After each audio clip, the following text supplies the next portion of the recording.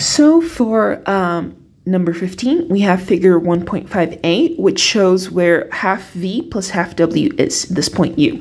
And then it wants us to mark the points 3/4 v plus 1/4 w. So I've cut these into quarters, right? And this is my point here, 3/4 v.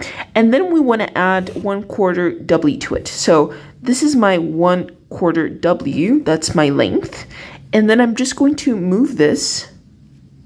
So I'm just going to move this and place it here. And so we can see that this vector here, this point, should I say, so that's about here.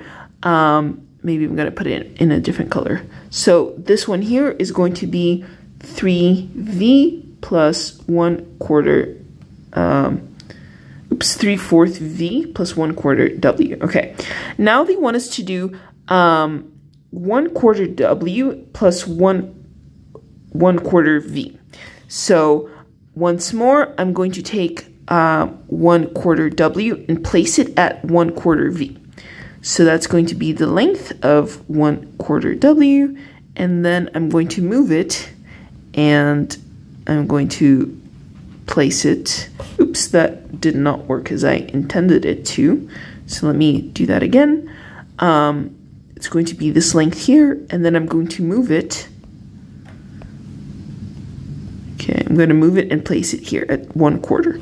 So this point here is going to be, this point right here is going to be 1/4 v plus 1/4 w.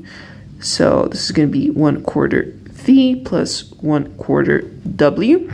And now it wants us to do v plus w. So what I'm going to do is I'm just going to draw the length w here.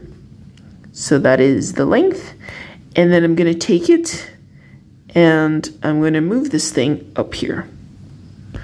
So we can see, and maybe this got a little bit crowded. So I'm just going to draw the points. I'm going to remove everything else. Okay. And then this would be the point of v plus w. And so that is it for number 15. So this point here is going to be 3/4 v plus 1/4 w. This point here is going to be v plus w. And that one here is going to be 1/4 w plus 1/4 v. And that is it for number 15.